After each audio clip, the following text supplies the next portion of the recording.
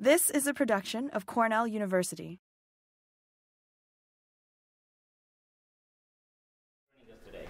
Thanks, everyone. I really appreciate the invitation to talk with you today. What I'd like to focus on is mitigating wildlife damage and cropping systems. And I'll talk about some basic principles of wildlife damage management, whether you're dealing with birds and mammals.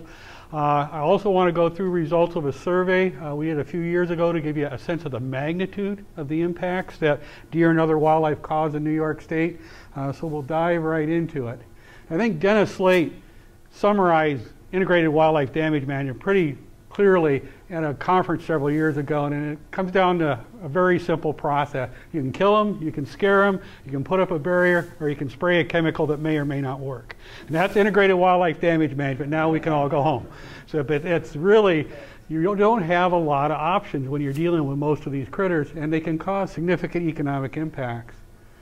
There are some keys I've seen over the years in multiple species, multiple cropping systems that tend to lead to success in an integrated wildlife management program. First, most important is timing, knowing when and where the damage is going to occur and making sure you get up your control strategies, whatever you choose to use, out in a timely fashion before the damage gets too severe. Once wildlife develop a feeding habit, it's really difficult to break that. But if you can sort of know that, hey, my blueberries are starting to get turning color, the sugar content's going up, I better get my netting on now. Before those birds start feeding, you can have more success. Diversity is important. You got to know what different tools and techniques are out there, and sometimes combining tools work, sometimes it doesn't. I'll share some data with you about that. Persistence is really important. This is not something you do once and walk away from. To be successful, most of the tools and techniques we have require continued, often daily attention in some cases, to moving things around, filling gas generators to make sure you've got electrical power to electrical powered unit, or making sure your batteries are up on your solar powered units. And then monitoring. You got to know what's working, when and where, and is what I'm paying for wildlife control benefiting me? Is it worth it? A lot of times, particularly some bird data I'll show you later on, it probably doesn't pay for what most of the growers are doing for bird control, except in certain conditions where you've got low crop yields. Most wildlife leaves signs to the present. It's often easy to identify who the culprit is. Like, for example, if you can see the deer tracks up where in the corn ears, or deer damage to apple trees or nursery crops are really easy to identify because deer have lower incisor and an upper hard palate. They don't have upper and lower incisors like rodents, so they don't leave a clean bite. When they bite on something, they leave this ragged, torn edge, so it's usually pretty easy to identify deer damage versus rodent damage. I mentioned the survey of deer damage to agriculture in New York State. I partnered with Tommy Brown and Dan Decker, folks with the Experiment Station Farm Bureau a few years ago, and we wanted to estimate deer damage by crop type and region. We wanted to look at how growers were using DEC deer damage permits that are available to help them alleviate crop damage, and we wanted to compare what the magnitude of deer damage is versus other wildlife damage that they're seeing on their farms across the state. So we used a database, a farm maintained by Ag and Markets, the New York Ag Statistics Service, and developed and implemented a mail questionnaire to 3,909 farms across New York State. We targeted 500 per agricultural region. We ended up with 909 because there weren't 500 farms on Long Island. There were only 409, so we hit all the farms on Long Island. Our sample pool was 25,497 farms across the state, and to meet our criteria, a farm had to have at least $1,000 in reported sales, and we included all farms that were not exclusively like bees and honey, aquaculture. In other words, you had to have a field crop growing of some type that wildlife like deer could potentially damage. We got a fantastic response rate compared to most mail surveys nowadays, with about a 50% response rate. We've got 1,927 questionnaires returned, so we think we've got really good data, at least old data, what the impacts were. We also followed up with a phone call to 100 non-respondents to look at did their damage differ at all from those 50% of people who returned the surveys, and we found that by far the non-respondents had less damage and smaller acreages farmed. So based on a formula, we adjusted the raw damage reports by 31.5% to account for the non-respondent bias in the survey data. So again, these are probably relatively good statistics given the sample size that we've got. Probably familiar with all the New York State ag regions in New York State. I'm going to show you a few tables. And so data are broken down by agricultural region, and you'll see there's some patterns that emerge. In terms of total number of farms and sales, again, from that pool of 25,500 farms, roughly 60% of the farms reported values and sales between 10 and 250,000. No big surprise there. What was interesting, if you look at the proportion of farms that reported more than $250,000 in sales, the highest percentage by far was on Long Island, with 1 in 5 farms reporting more than $250,000 in sales. And the lowest percentage was in the southern tier, with only 8% of farmers reporting more than $250,000 sales. And the big farming regions are western New York, southern tier, and central New York. Again, no big surprise there. We looked at total estimated damage by deer that was reported by the growers. Ended up being almost $59 million a year statewide. So we're talking about a fairly substantial economic impact to the farm industry in New York State. By far, in terms of acreage and reported damage, 23% of that total was in grain crops, or $13.6 million in losses. If you look combined alfalfa and other hay crops, you've got another 24%, another $14.5 million in losses. So if you take grain and hay crop, you're looking at about half the total damage in the state come from those 3 crops. So it's, again, a significant economic impact for those farmers. And then you can even get down to the specialty crops, things like grapes and berries. They're still in, $1 to $2 million a year in losses from wildlife.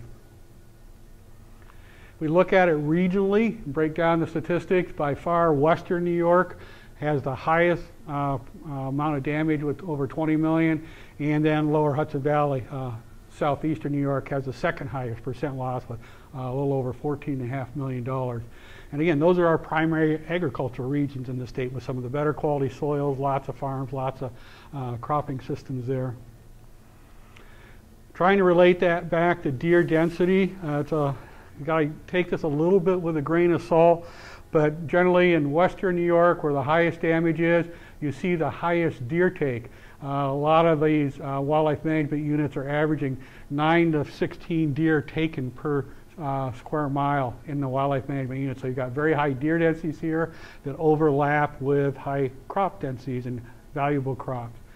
Doesn't hold quite as true in lower Hudson Valley, a little bit lower harvest rate, but the issue in the lower Hudson Valley is you've got a lot of suburban development. Even though there's a pile of deer there and there's a fair amount of damage occurring, a lot of those deer aren't accessible to hunters because of suburban sprawl and suburban development. So the average deer take per square mile is lower, but that doesn't mean there are necessarily fewer deer there. And then, not surprising, the lowest deer densities in the state are in the Adirondack ecoregion. And so you tend to see more lower levels of deer damage in northern New York because you're generally there, you're just maybe averaging less than 10 deer per square mile in some areas up there. We asked growers on the survey what are the top 3 species on your farm that are responsible for wildlife damage and how much is it costing you? And 83% of the growers across the state listed deer in their top 3 species, and we attributed almost half of the total wildlife damage that occurs statewide caused by deer. So hence we put a lot of focus on deer and deer management in our program. 30% of growers listed turkeys, about 15% of the damage was related to turkeys. 21% listed geese, 20 groundhogs, 15% raccoons. So this is sort of the hit list. These are the species that are responsible for most of the damage in agricultural situation. I listed turkeys and geese specifically. I'll talk a bit more about birds in general in sort of the second half of the presentation. So what does Department of Environmental Conservation do? They've got responsibility and authority for deer management across New York State. Unfortunately, most of the laws and regulation are written for managing deer at broad scale, landscape scale, at the state level or the wildlife management unit. That's deer tags or doe tags are issued based on an estimated number of deer in a specific wildlife management unit. When it gets down to farm level impact, there's really only two things that landowners have available: the Deer Management Assistance Program and deer damage permits. And those are designed to be landowner run programs, and I'll talk a bit more about each of those. But by far and away, most of the effort in the state is at this level, which really may not help growers that are down at the individual property level. We ask growers, well, do you allow hunting on your farm, and what type of hunting do you allow? And no big surprise, 83% of growers across state do allow deer hunting on their farm, but 2/3 to 3/4 only allow family, friends, and neighbors that they know. That's been very consistent in many state surveys, that people don't like strangers on their property. They want somebody that they know and they trust if they're hunting deer, and that those folks may not take enough deer to have any real impact on crop damage. Only 30% of farmers allow strangers to hunt. For the 17% of growers that don't provide any hunting access, they cited problems with liability and past hunter behavior. Most farms don't restrict sex of the deer taken, and that's an issue I think we've got for education. If you're going to have impact on crop damage, if you're going to reduce deer density, you really got to harvest a lot of female deer. That's the growth potential of the herd. If you don't take female deer and you just shoot buck, that herd's going to continue to grow, because the does are the ones that are producing the fawns every year. Only about 9% of growers require that some does be taken on their farm, and opposite of that, 6% of growers only allow bucks taken. They don't want you to shoot does, which doesn't do a thing to help with crop damage. We ask growers, are you aware of the Deer Management Assistance Program DEC has, and have you ever used those type of permits? The way the Deer Management Assistance Program works is the farm landowners fill out an application with DEC, usually in September, and then DEC gives the landowner additional doe tags, antlerless deer tags, for use by hunters on their farm during the regular open hunting season. So what they're doing is encouraging hunters to come onto the farm, take more female deer, hopefully reduce population growth, and hopefully consequently deer damage.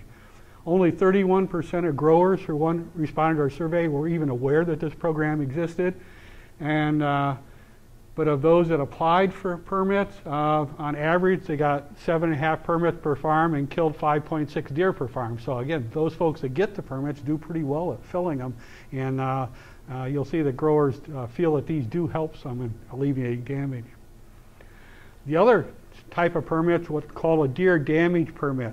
Growers were more familiar with deer damage permits. 2/3 said they had heard of them, but only 12% applied for them.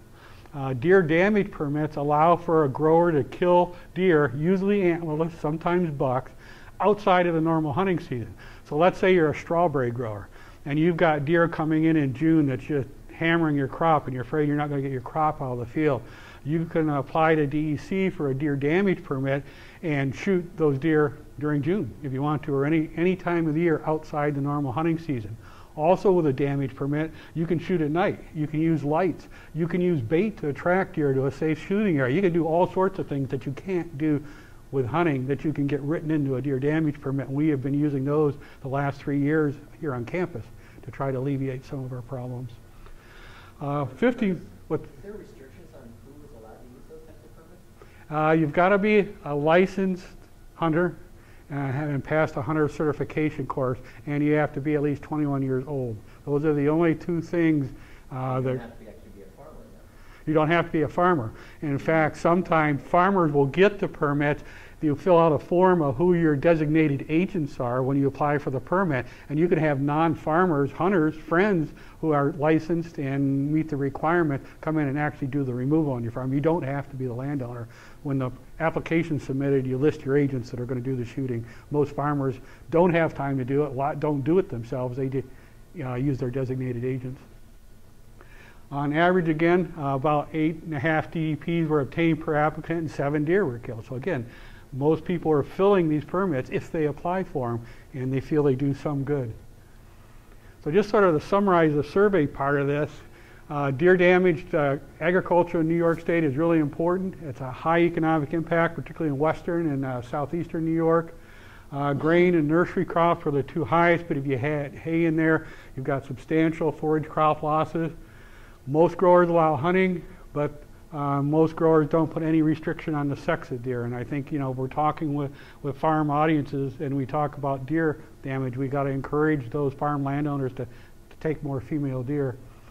The growers who used either the DMAP or the DDP program, 70–90% of those growers in the survey said they thought they were at least somewhat successful in trying to reduce their agriculture problem.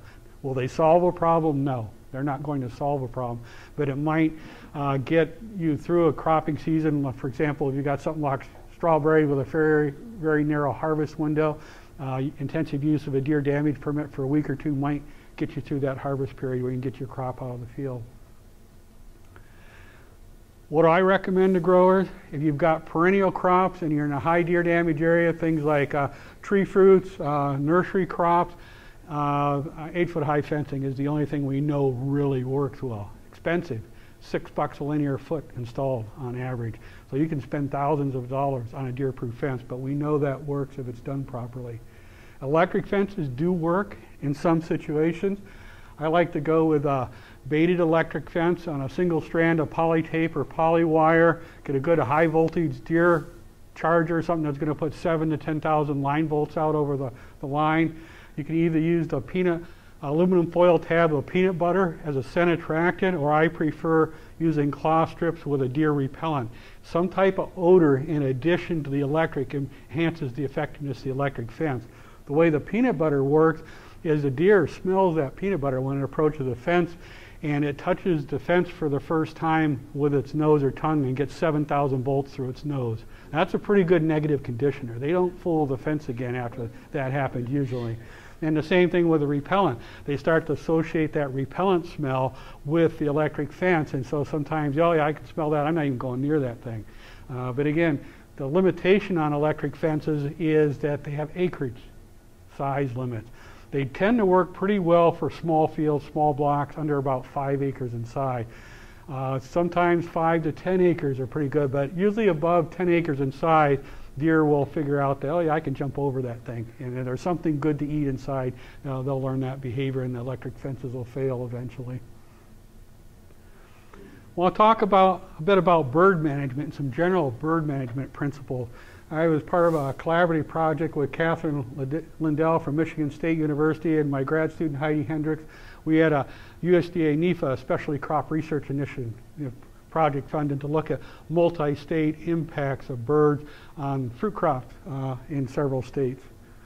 Our partners, again, were Cornell and Michigan State. We sort of led the program and did a lot of the field work. We have partner universities in the Pacific Northwest in their fruit growing region out there with Oregon State, Washington State, and Trinity Western, and folks from the USDA National Wildlife Research Center in Colorado, Fort Collins, were involved in some of the survey design and discussions on techniques to use.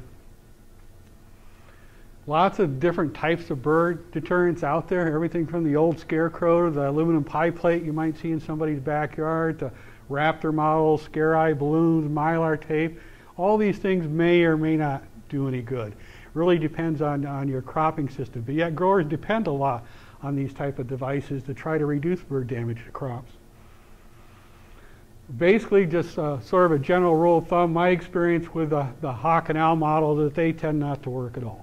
I mean, it's just a given that the birds really figure out pretty quickly that these things are plastic and they're no real danger. Small areas, we've seen some success with bird distress caller devices on small areas, on certain crops. You'll see some of the data I'll show you in a few minutes. They're not particularly encouraging, but occasionally they work. The mylar flagging in the upper right, it's just a highly reflective flagging. That's tended to work pretty well on some field crop situations, particularly with migrating geese, not so much with resident geese. They've sort of figured that out. Netting, some people consider a permanent fix. I have my question, the way netting is done, how well that really works. Shooting can be used in limited areas, very site specific, whether you can or can't, and the same thing goes for trapping, say starlings around a dairy farm where they're causing contamination of food and stuff. Sometime a limited trapping effort can do some good. Our project objectives are looking at things that influence an effective bird damage management strategy.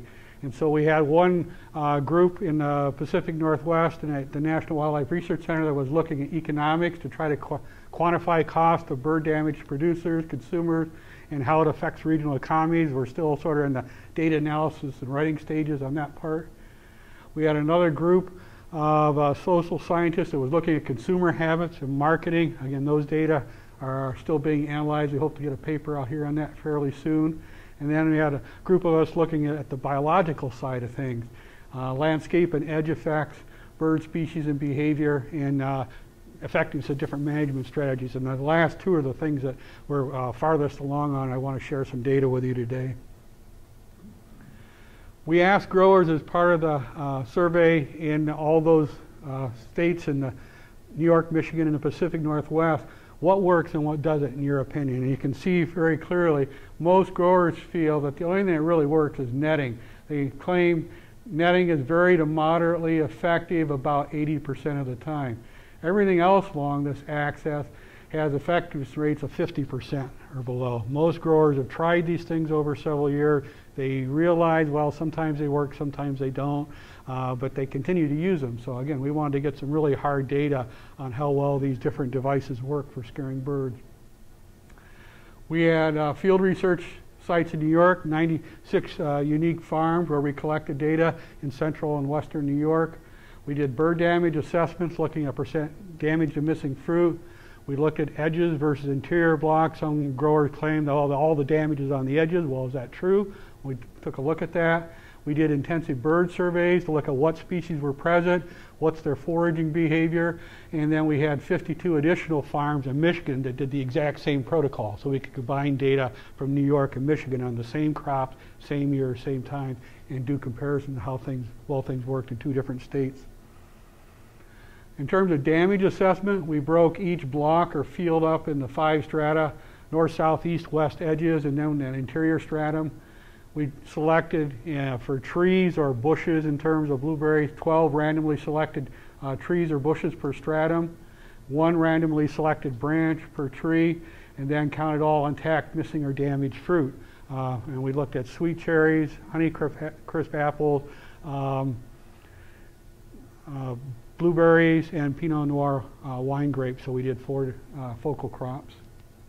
On grapes, because they're on trellises, our setup was a little different. We had a random height and a random position along the vine. We pick a random height and position, and then we pick the cluster closest to wherever that random height position fell out, and we count all the fruit on that cluster. Again, damage, missing, and intact. Additional data we took for each farm, it's again, location, where there are presence of telephone wires nearby. A lot of growers say, well, it's those darn wires, the birds get up their perch and then they go down and they steal my crop. We wanted to look, do telephone wires really have an impact? Other bird management techniques, surrounding land cover. Some folks say is, it's that dairy farm next door attracts all the starlings and now they're over here eating my blueberries. Well, is that true? So we've got good data on land cover characteristics around that still being analyzed, and look at number of plants, each strata, height, and any special additional data or notes we wanted to take while we're in the field. In terms of observations, we use standardized point counts, 2 observers, 15 minutes in the block, counting all the different bird species that they saw. We did it both on the interior of the block and the exterior of the block. We did foraging observations. We started with stationary, where positioned the observer where they could see on the edge and into the block, and just watch for an hour. What birds do you see? Pick a focal bird, follow as long as you can, record all the fruit it touches, eats, consumes. And then we did moving observations, where sometimes it's difficult to see what's going on in a block, particularly with tall cherry trees. And so we had observer just walk slowly, find a focal bird, follow it as long as they could. When that bird's gone, find the next bird, follow it as long as you could to get focal observations on what they're actually eating and damaging. We look at the sweet cherry data. What really jumps out at you is the percent fruit loss in both sweet cherries and blueberries was highest in 2012. You guys remember what happened in 2012? What's that? Drought? Nope. What else could affect it? Late frost or something? Yeah, late spring frost. 90% of the cherry crop, sweet cherry crop in New York was lost in spring 2012, a late spring frost, and a big chunk of the blueberry crop was lost. So one of the general principles is if you've got less fruit on there because it's a bad year for whatever reason, drought, late freeze, then those are the years you've got to pay attention to bird damage, because when you've got a low crop load, the percent fruit loss goes way up. And we saw that in 2012. In more normal cropping years, we didn't see a whole lot. Very little damage in apples, even though apple growers were saying the birds are eating our fruit, the birds are eating our fruit. When we go out there and measure it, we don't see a whole lot. In fact, we only did 3 orchards in 2014 and saw 0 damage. We didn't see an ample damage by a bird. Wine grapes tend to be the most consistent. You know, we're seeing about 3 to 4% loss per year in Pinot Noir wine grapes. Blueberries, again, and sweet cherries, you get good and bad years. Again, depends on the crop load. We looked at, again, the position to see what growers are saying was true. The edges get more damage in interior, and we definitely don't see that trend in any of the crops. It looks like inside and outside gets damaged pretty much the same. The only pattern that we saw was interesting, was we saw more damage on the north and south end of blocks in wine grapes. So why would that happen? What's going on in wine grapes that would increase bird damage on the north and south ends? What's that? Absolutely. It's the orientation of the trellises. Most of the vineyards are oriented north-south, parallel to the Finger Lakes, because they're on side slope. That means the open end of the rows are on the north-south side. That's where you get your most intense bird damage, because it's easier for them to get in the road from the north and south end.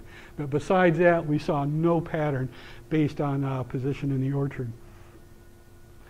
We looked at distress callers and hawk kites as an effigy, raptor effigy. These are very commonly used by growers throughout New York and Michigan.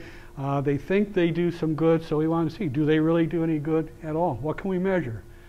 So we grouped farms into 4 clusters of 4. So in that cluster of 4, you'd have a block, say a sweet cherry block with a distress collar, a sweet cherry block with a hawk kite, a sweet cherry block with both devices in the field, and then a control block. And our criteria is all those farms had to be within 30 miles, so we're in the same population of birds, because the birds are very mobile. We selected farms based on the previous year's damage, so we tried to pick farms that had about the same percent loss and similar block sizes. We set up the devices 2 to 3 weeks before harvest, and we positioned them at least 4 rows into the block. And if we had both deterrents on a block, we set them up on opposite sides from each other. And so then we actually collected data to see how well these things worked. We also moved them once a week. Some people say moving a device adds an element of surprise and increases effectiveness, so we switched positions of devices once weekly. And what we found was these things didn't make a bit of difference. It was unfortunate. And in fact, the damage was highest where we used both devices. And so, again, growers think these things work, but they are wasting a lot of time and money. If you look at the control block, except for this one unusual New York farm, actually the controls suffered slightly less damage than the treated blocks. And there was no significant difference when we did the stats test across there. It just made no difference whatsoever putting these things up in sweet cherries. We also came across the idea of using air dancers, and you might have seen these at the used car lots, these sort of silky things that are air powered and wave around. And we thought that, oh, these things got motion, they're big, maybe they'll scare birds better than some of these other devices. So we set up site pairs again with the same criteria, and we had 1 farm with a dancer, 1 farm without a dancer within 30 miles based on the previous year's damage and block size. Again, 2 to 3 weeks before harvest, and we moved the dancers every 2 to 3 days around the field. So you can see sort of the pattern every couple days, it'd be in a new spot. We had to these are electric powered fans, you have to run them by either an electric cord, which we didn't have in many cases, or a gas generator, which means that the grower had to go out there every day and refill the gas generator, because the generators would run about 8 or 9 hours and then they'd run out of gas. But growers are willing to do that. We looked at sweet cherry damage, and what we saw with the dancers and sweet cherries, a slight benefit, not significantly different, slightly less damage. You still see lots of farm-to-farm variability, and again, that's very typical with bird damage. That's why you got to do a lot of farm. If you do 1 or 2 farms, you're not going to learn anything. You got to be doing 5, 10 farms to get some sense of what works and what doesn't. Blueberries, again, slight difference with the dancers. Had about 6% fruit loss on the dancer plots, a little over 8% controlled. We looked at berries lost per day. That was marginally significant at 0.05. So again, slightly fewer loss, but at those type of differences, it doesn't justify the cost of running the things or putting it out in the field of blueberries.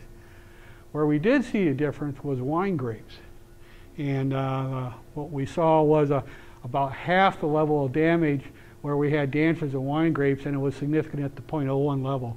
So these things appeared to work relatively well on wine grapes during the first 2 years. Still a lot of farm-to-farm variability, and it doesn't work everywhere. Here you can see on this farm in Michigan, the dancer plot actually had higher damage than the control. Why? We don't know. But again, you just see tons of variability. In New York, we had more consistent results with the air dancers, and I think a lot of that has to do with field size. Our blocks where we were running this, our grape vineyards, are tended to be smaller on average than they were in Michigan. Our blueberry fields also in New York tend to be much smaller on average than the typical Michigan blueberry field. So where you have smaller blocks, smaller sites, these devices are more likely to benefit you and work. We did a comparison between dancers and control, and in 2014, and used 2 dancers per site. You can see how highly significantly different, except for Farm A, everything was highly significantly different. So these devices really did work on the wine grapes, and the growers have talked about it. We had one grower had a naming contest for his device out by his vineyard, and his customers named him Mr. Pinot, and so that's what he called his device. He thought it was a big deal, a little bit of marketing with it. We looked at other variables related to bird damage, and again, the telephone wires kept coming up. We couldn't see anything significant in cherries or grapes, and we looked at blueberries. Actually, the blueberry fields that were closest to the telephone wires had less damage. And the reason we think is that those tended to be much larger fields, so the damage was more dispersed. And so there's no strong relationship. And again, when we looked at netting, in paired plots where we had dancers and no dancers, and both areas were netting, there was no significant difference. And so what we're seeing is birds are getting through this netting with this larger mesh size. We've seen that on Long Island for years. The birds are using the netting for a perch, and then they poke their heads through and damage the grapes through the netting. So growers are using a lot of netting, spending a lot of money on it, but we didn't see it significantly really reduce the bird damage. So who are the culprits? These are the common bird species we see in fruit orchards in New York and Michigan. And one of the take-home messages I want to leave with you is just because you see a bird there doesn't mean that's the bird that's causing the damage. And we've got data to back that up now. We look at sweet cherries in 2014. The most frequent sighting by far in terms of number of birds were American robins, and European starlings were number 2. We looked at birds taking and eating fruit. American robins were number 1, and number of fruits consumed, American robins were number 1. That lines up pretty well. But when we look at time spent eating fruit, European starlings, even though they're the second most frequent bird, they don't eat a lot of fruit. And it was cedar waxwings were number 2 in terms of eating fruit and feeding on, spent time foraging on fruit. But yet we see very few cedar waxwings in the vineyards, but they do a lot of damage. So again, growers may be missing the culprit in these cases because they're smaller, less visible birds. We saw similar patterns in blueberries. Again, the most frequent bird we saw in blueberries were American robins, followed by Baltimore orioles. But when we looked at time spent eating fruit, American robins ate very few fruits. Either time or fruits consumed, they were almost dead last, even though they were the most common bird seen. It was the Baltimore orioles and the cedar waxwings, again, that spent most of the time consuming the fruit. So I see this with growers a lot, particularly with turkeys, too. They say, well, the turkeys are damaging my vineyards. Well, we really didn't see turkeys taking grapes. Just because they wander through and they're big and visible, the grower thinks that's what's causing the problem, and it may not be. What we found is that in our field trials in New York and Michigan, that the hawk kites and distressed callers and even the combination two really didn't do anything. And past studies had pretty mixed results too. We did find though that the dancers showed some optimistic results in grapes. And in fact, we had a couple of our cooperating grape growers that wanted to buy the air dancers from us after the end of the trial. They liked them so much. They do take intensive management. You got to either have electric power or you got to be out there, like I said, moving around, filling that gas generator every day to keep the windsock up and running. Nets didn't significantly reduce bird damage that we saw in the dancer site pairs. And we actually saw slightly lower bird damage with blueberries related to the telephone wires. But again, all the sites with wires tend to be larger blocks. So I think they just had less damage in general. Nothing really related to the wires. So I just go back to integrated wildlife management. When you're working on farms or working with farm owners, it's really important to assess everything that's going on. What are the species causing damage? Which crops are affected? How many acres? What time? What's the housing density? What are your neighbors like? A lot of these sound devices, neighbors don't like them. And so again, if your farm's more rural, you might have more options available to you. And then you've got to go through, what can I afford? And I would argue that in most years, for at least fruit crops in New York, it doesn't pay to do any of this stuff except for maybe air dancers and wine grapes. But if you get that bad crop year where you've had a late freeze or you've had a drought and the yield is low, you really need to do something. That's the year you want to do your bird management because it's going to have an impact on the percentage of fruit that you might save. Let's see. It's important to reassess too. If things don't work, why? What can I do differently? Is there something else I haven't tried? What other options are available to me? A lot of these things, the growers put them in the field and they walk away from them and they just assume they're working. But if you don't assess, you don't know. And very few growers go to the trouble of actually looking at fruit damage and actual loss. Just want to share a website with you, wildlifecontrol.info. There's results of all sorts of extension publications for different species if you're interested in that. And also, we'll eventually get more data from our research projects and links to papers and stuff up as we get more of it written up. But I appreciate everybody's attention and be glad to answer questions folks may have.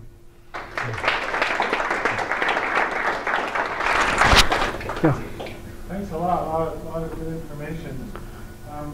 Your early maps showing kind of where most of the economic damage, as you point out, that matches up with where the farms are. Mm-hmm. But from a farmer's perspective, I'm just curious if you looked at the data in terms of damage per farm or per field. You know what I'm saying? Yeah, we haven't really looked at it at all on a damage per field basis or the way growers react to it. Obviously, if you're getting a relatively small fields that are high value and a lot of your income's coming, and if you've got wildlife damage, it could be more economically painful, that's for sure. But we really haven't looked into that in any detail at all. We looked at the sort of the broad trends, broad statistics. It's really interesting that the dancer method worked well with the wine. Mm-hmm. And you had some species information for blueberries, but did you have species data on the grapes? Were there certain species that are really very respond to the dancer? That's a really good question. We did try to collect bird species information for the grape, but when we did our foraging observations, both the stationary and mobile, we found so few birds foraging there. We saw birds, but we actually saw more flyovers than anything else, birds that really never fed. And so we had zero in terms of foraging observation in grapes. So again, the damage was relatively low compared to the other crops, and that may be another reason why the air dancers tended to work better there. This is kind of not right on the agricultural end, but I see managing Canada geese up there, and I know that's a real challenge for a lot of communities and fancy industrial complexes and everything else. They seem to be hanging out more and more and more. Mm-hmm. What's the elevator soundbite on the future of managing Canada geese and whether they're going to just become more and more common year-round or what? Yeah, what we call the resident or the local breeding goose flock, it's plateaued now, but it plateaued at a really high level. It's tens of thousands of birds what we want, above what we want in New York State currently. If you go back a couple of decades, there were more what we call the migratory geese, the ones we all grew up with that breed in Canada, winter in the Chesapeake, North Carolina. But about a decade and a half ago, that flip-flopped. And so now there are actually more resident birds in the eastern flyway, local breeding birds, than migrants. And they cause all sorts of problems. And they are short-distance migrants. They do migrate, but only when they have to. So they're the ones that breed locally. They're here pretty much year-round. As long as they need two things. They need open water, which they have on Cuga Lake year-round, and they need grass. So the only thing that's going to drive them out of here is if we get enough deep persistent snow that they can't ford, then they're forced to go south until that snow melts. So they're here most of the year. We've got a pilot goose project in Stewart Park right now where we've been using the Town of Ithaca Goose Committee wanted to use only non-lethal devices, and I told them right off, well, don't expect a whole lot from non-lethal, but we were able to at least move birds out of Stewart Park using firecrackers and radio-controlled cars. We got them out of the park. And, but they didn't go far. They went to the Inlet and Cass Park, which we expected. What's that? It didn't terrify the park users. We tried to do it at times of day, very early in the morning, very late in the evening, not during the middle of the day when there are a lot of park users. And so we'll be putting together a report for the city of Ithaca here soon on the goose efforts. They really need to start earlier in the year. What we learned, we banded 425 geese and collared 200 adults in Stewart Park this summer. So if you see a goose wandering around Stewart Park with a big yellow collar, that's one we put on. And what we learned was that most of the geese that caused the problems in Stewart Park in June and July are not local breeding birds. We only found about 10 to 12 pairs that actually had gosling, a total of about 60 gosling that were produced in and around the park. The rest of them are what we call local molt migrants. There's so much water and grass around Stewart Park, it's a perfect molting area. When they molt, they drop their flight feathers for 5 weeks and they cannot fly. So birds come in and they look for places like Stewart Park where they can fly in, drop those flight feathers, just sort of hang out, feed, defecate everywhere, and create all sorts of havoc for 5 or 6 weeks till they regrow their flight feathers. In late July, they're on off again somewhere else. But we've got to live with the mess during that midsummer when the parks got the highest use. What the town and the city need to do is move those birds out before the molt. They didn't do it. And so that's one of the recommendations going to be before they drop their flight feathers. That's when you need to do the intensive hazing and non-lethal stuff to try to get those birds out of there, get them to molt somewhere else. And then instead of having 450 geese in Stewart Park in late June, hopefully we can get it down to maybe 40 or 50. Any other questions? Paul, I was going to ask a quick question about wild boar. I know for a time we did have them in New York. Yeah. It looks like they're no longer here, but can you say something about them? Because they can do a lot of damage. Right? Yeah, we're fortunate that DEC, Ag and Markets, and USDA Wildlife Services saw the wild boar issue starting to emerge. And we did have some localized breeding populations in New York. There was up on Cortland Onondaga County line, one in Tioga County, one up in Clinton County in northeast New York, and one on the Sullivan-Delaware County border. And USDA Wildlife Services staff got a contract to come in and do eradication, and USDA and DEC staff really did a good job. Essentially, we've eradicated breeding wild boars from New York. They still get escapes every now and then, and there's new legislation that's passed that farmers can't keep wild boar on their farms. I think it was as of last summer, if I remember right. And so hopefully that will eliminate chances of seeing wild boars in New York in the future.